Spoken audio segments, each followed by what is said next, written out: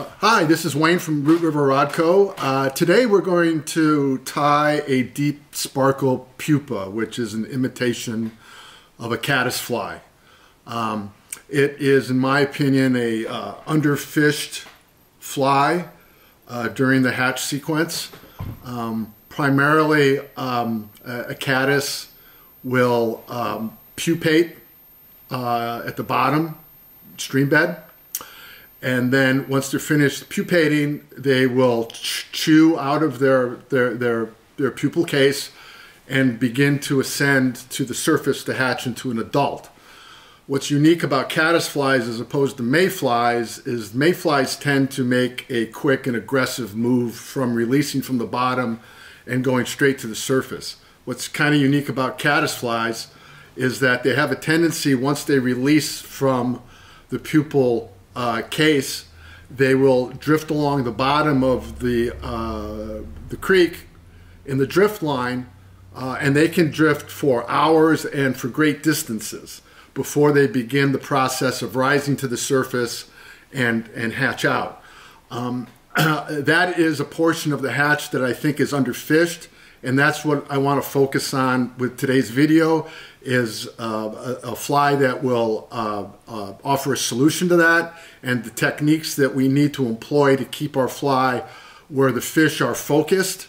And from that, let's go start tying this deep sparkle pupa. We're going to begin by tying on a size 16 jig hook with a 3 millimeter copper tungsten bead. I always like to use super glue to attach the bead to the shank. I particularly like Loctite. And so we're just going to put a little bit of super glue right at the bend here where the jig eye begins, and then we slide the bead up over the super glue, and you come in with the back of your thumb and press. It'll align it straight up on the hook shank and give it a second to dry.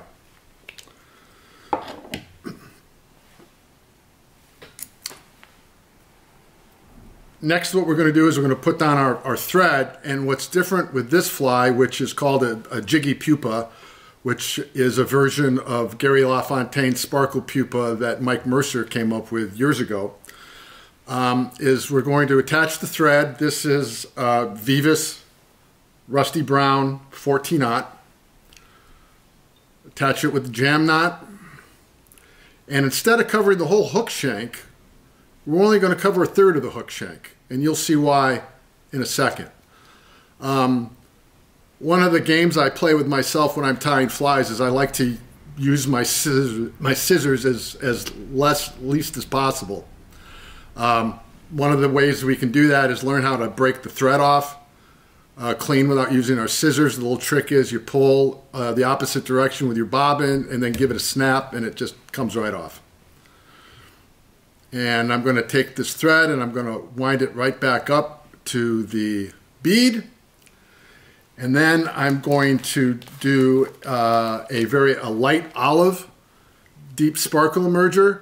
I'm specifically going to be imitating a caddis fly with the common name of granum. Scientific genus, it's the Brachycentris. It's the little cased caddis that we all see when we turn over rocks in the driftless area. It has a case. It's a four-sided case built with small pebbles, very dark. The caddis insect itself has a bright green body. This is where the Peking caddis fly comes from. But what we're going to do is we're going to imitate the stage of the insect as it first leaves its pupal home and begins its trip to the surface. We're going to use sparkle emerger yarn from Hairline, and what this is going to do is it's going to create what we call the pupal sheath. What happens from a biological perspective when the insects chew and release themselves from their pupal case, they are using various gases that they produce in their body to create lightness that gets them to float to the surface. Those gases attract air bubbles. The caddis itself, with all the little different hairs and things of that nature, attract the air bubbles, which creates a very, very predominant sheen that we'll see once we start to work with this fly and get it to completion. I'm cutting off a single strand of sparkle yarn here, and I'm going to cut this in half just for ease of control. Switch it to my other hand. Want to cut that, make sure we have everything square and even, because what we're going to do is when we tie this on with a simple pinch wrap, is we're going to pull the fibers to length next to the bead, and then a locking wrap, and then we're going to hold our materials straight up under tension above the hook shank and with tension again on the thread, because remember, when we're tying flies, tension is control and tension is durability.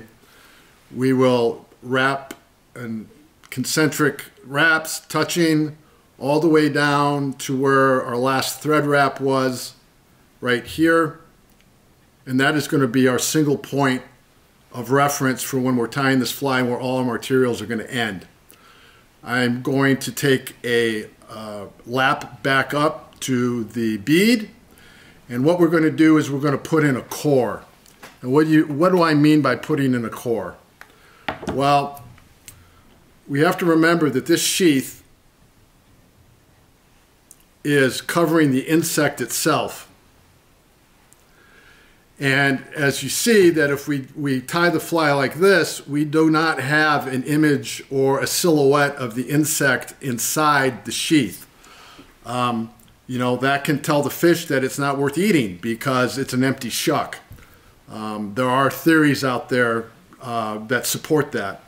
So what we want to do is we want to put this core in to basically give us the illusion of a insect within the pupal sheath.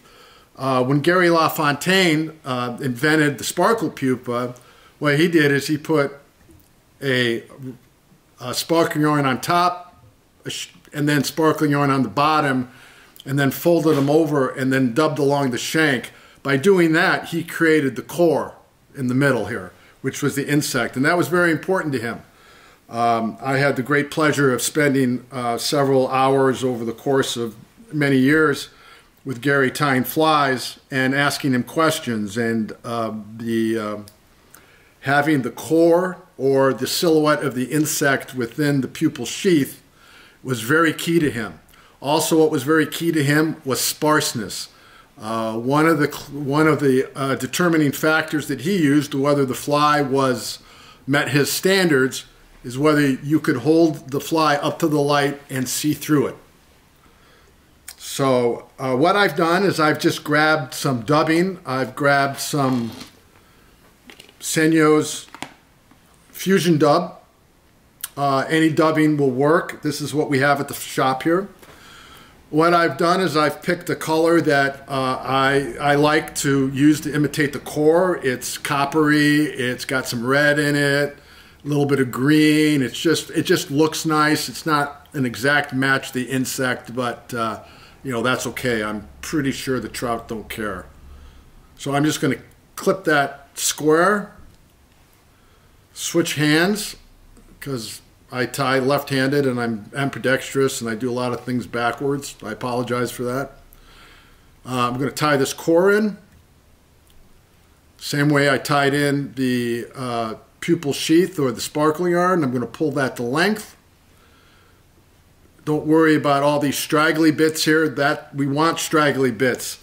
When a caddis fly hatches and is emerging, whether it's coming from the pupal case from the bottom or whether it's penetrating the meniscus to turn into an adult, it is a mess. There's hairs everywhere, there's legs everywhere, there's air bubbles everywhere. The thing is just a mess. And that is why the sparkle yarn is such an important factor in the materials used to create this insect, because it gives us that messy effect that throws off the light pattern that the trout are expecting to see. So I've got my core in here. I'm going to measure it to the length of the shank, and I'm going to cut it just a little bit short, just like that.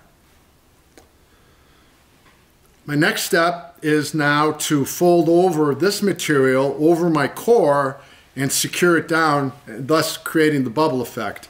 There's a lot of ways to do that. I like to do it with my scissors. You can do it with your hands like this, hold it back, you know, and do that. That's a good way to do it too. I prefer scissors because this is the way I learned how to do it.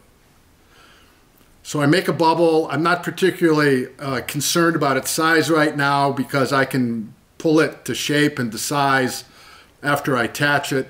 The one thing I do want to make sure of though is I get those sparkle yarn fibers to distribute and not clump up around the fly. I like the way that is right there. I'm going to come in. I'm going to hold everything tight to the shank. I'm going to come in with a loose pinch wrap, and then I'm going to pull up and tighten it. The reason I pull up is that causes the loop that I just did with the pinch wrap to come down in a straight angle and not come off as an angle or slide along the rounded hook shank. It's an old Atlantic salmon flyers trick, and it's how they mounted quills and everything like that back in the old days.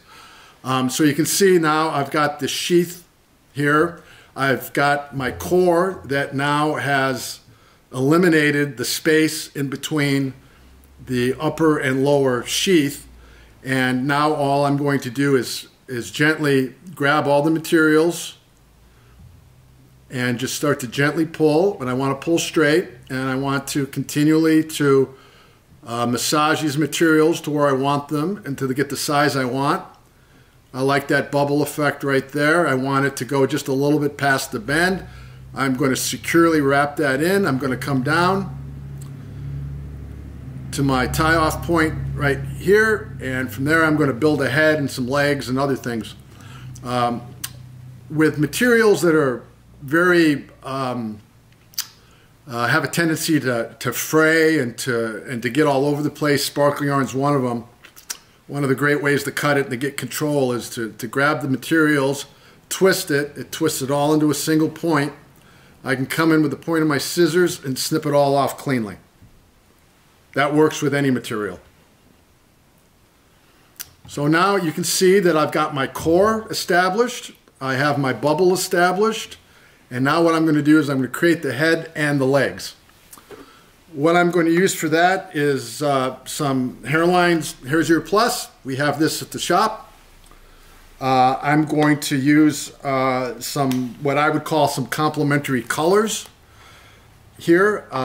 You know, basically the head of a pupa is generally dark brown, black, something like that.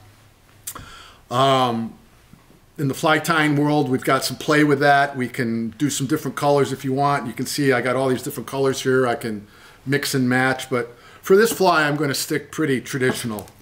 I'm going to take a little bit of dark brown. Here's your plus. It's got just a little bit of antron in it and lots of spiky bits that I'm going to use as legs. I don't want to use anything super sparkly. I don't want to use ice dub. I don't want to use something like that. I've got sparkle. I've got the sparkle yarn right here, and the sparkle is in the name. I don't need any more. Too much is going to create a light pattern that could be offensive to the fish, and that's the last thing we're looking to do. We want to exaggerate characteristics without going over the top. When we exaggerate a characteristic, we can separate our fly from the rest of the food in the drift line. If we go over the top, we can create a situation where it's too gaudy and the fish will ignore it because it's not what they're looking for. So always keep that in mind when you're tying your flies. Flash is good, too much can be too much, and you know, and obviously just use your experience and time on the river to show you what works in your area. So I'm just going to tie on a little bit, dub on a little bit of this dark brown. I don't want to spin it on super tight because I'm going to brush it out and use it for legs. So I'm just going to do a loose stub. Remember what we talked about, it doesn't have to be neat. In fact, we don't want it neat, we want it to be sloppy. I'm going to put a little bit more on. I didn't quite get as much on there as I wanted.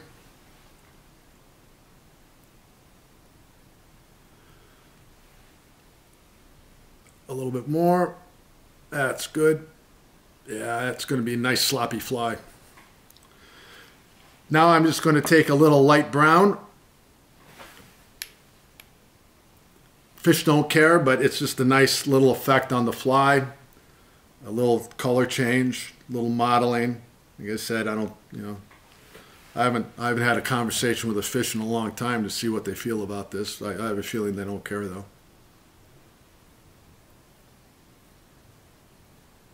So same drill, I want to put that on loose.